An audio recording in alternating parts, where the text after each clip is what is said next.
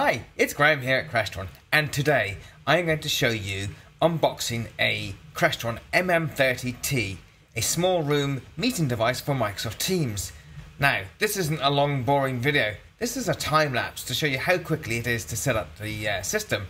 So all in all, it's about a 20-minute video condensed down into a couple of minutes. So let's just check it out. So to start with, I have a keyboard, I have a monitor all set up. You can see the time is 8:51. And let's open this new box.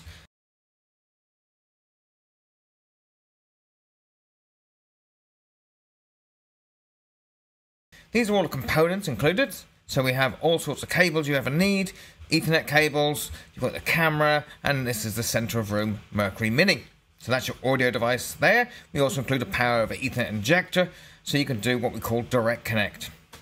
Opening here now is the compute, so this is what we call our UC engine, and this is the compute and the content ingest, all pre-mounted on a wall plate to be mounted behind a screen, for example.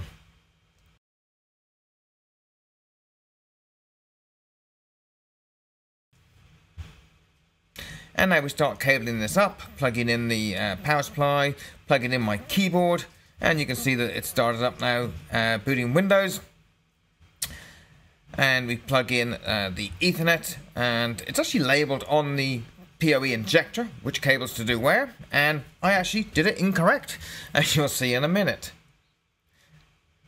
It's really handy having this portable keyboard that I use. Means you can carry it around anywhere, or if you have a touchscreen, for example, that will then you could use the screen to input and select your language choices. So then we connect up the center of room device, and we also put the USB cable there for the Mercury. Now, there are some security plates on the UC engine, so I had to just remove that to plug in the audio and the camera.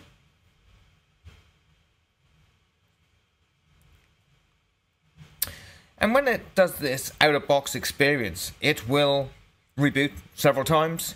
And as you can see now, I've just fixed the PoE injector to the right way around. Might help if I read the labels myself.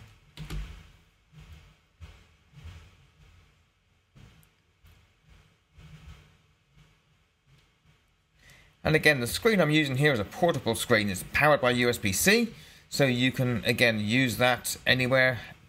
Have it in your laptop bag if you need that emergency screen. So very useful device to carry around with you.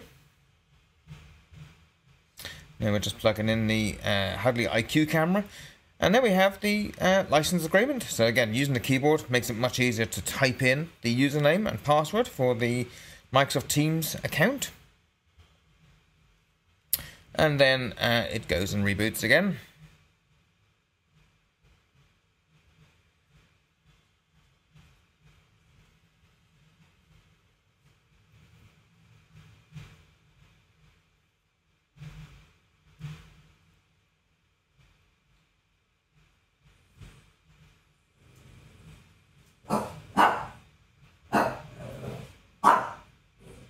And it didn't sign in as I made a typo, so I just fixed that.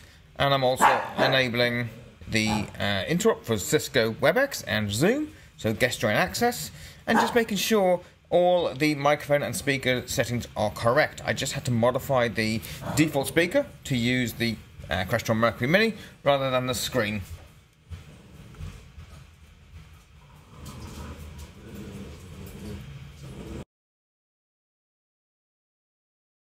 There we go, I've got a meeting invite, and I simply hit join once it's all signed in, and on my iPad I will start the meeting, and there we go, we are in a call.